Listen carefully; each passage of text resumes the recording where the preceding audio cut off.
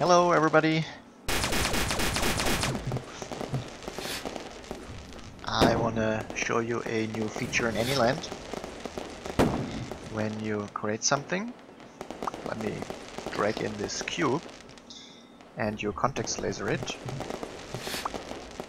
and you pick up the tweezer. There's a new multi-selector tool at the back. So I just tap, tap, tap, tap, something like this. And then when I move a point, all the other selected points will move the same. I deselect like this. If I let go of the tweezer, I can again clear the selection.